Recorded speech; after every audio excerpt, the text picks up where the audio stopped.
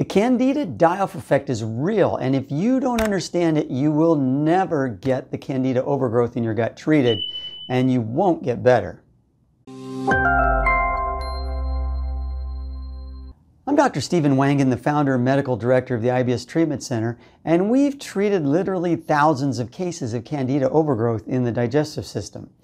There are a lot of challenges when it comes to treating this problem, but the most important might just be this crazy thing called the Candida Die Off Effect. So what is it? Well, it's this. When you are successfully treating a bad Candida overgrowth, there is a very good chance that you're going to feel worse for a while before you feel better. Yes, you heard that right. That's exactly what I just said. At least 50% of the people who are treated for Candida overgrowth in the digestive system will go through a phase where they feel worse before they start to feel better. And we call this the Candida Die Off Effect, and it's also known as a Herxheimer reaction.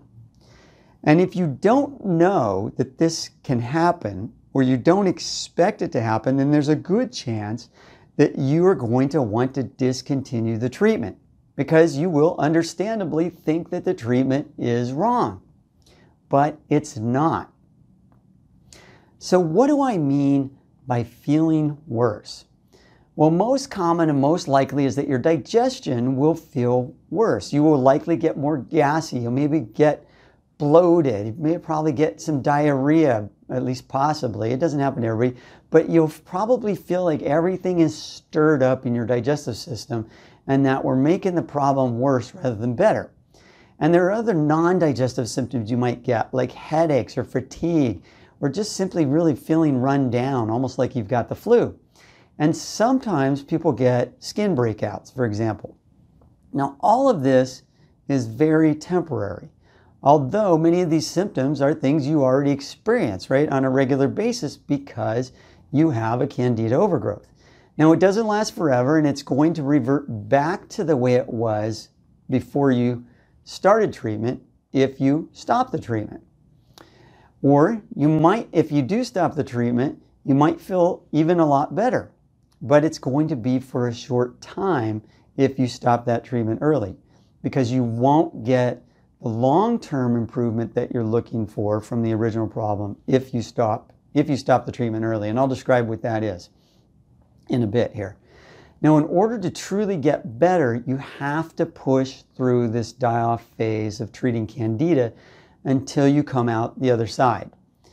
And even then, once you feel like you're coming out the other side, you almost always have to continue treatment for quite some time, or the Candida overgrowth is going to want to come right back. Now, how long will this die-off phase last?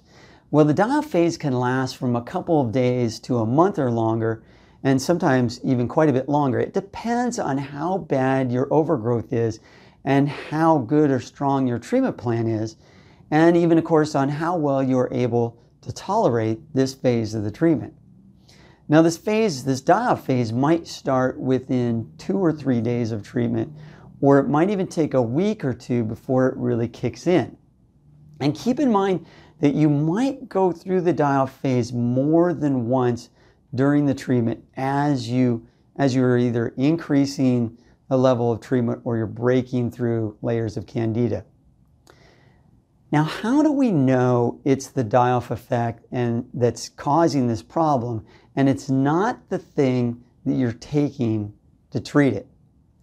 Now, this is a good question, and this one held me back for quite a while before I figured out that it was usually the die-off effect and not the thing that I was using to treat the patient. And here's how you know. If you change treatments, right? If you're taking one thing and then you take something else to treat the Candida and you get the same reaction, then it's the die-off effect, probably. Now, if you change treatments and you don't get that reaction, but you don't get better, then the treatment isn't working. The treatment's not working at all. So keep that in mind. It's got to be one or the other, right? You got to be either getting worse or getting better if it's working. And so also keep in mind that there are some things that we use to treat a Candida overgrowth. And for example, one of these is a prescription called nystatin. And these things, this nystatin simply is not able to get into the rest of the body. Nystatin is not absorbed. So if you're taking nystatin and you get headaches or fatigue, it isn't the nystatin, it can't be. It's not getting absorbed. All right, why does this die-off effect happen? Well, I like to think of Candida as like little toxic balloons. And they are also just very resilient organisms, and they literally will fight back. So as you're killing them, you're releasing a lot of toxic chemicals, and those chemicals make you feel crummy. So you absorb a lot of that junk. That's why it's making you feel crummy, and how you get things like headaches and fatigue and the like. Now, how will I know when I've gotten through this die-off phase?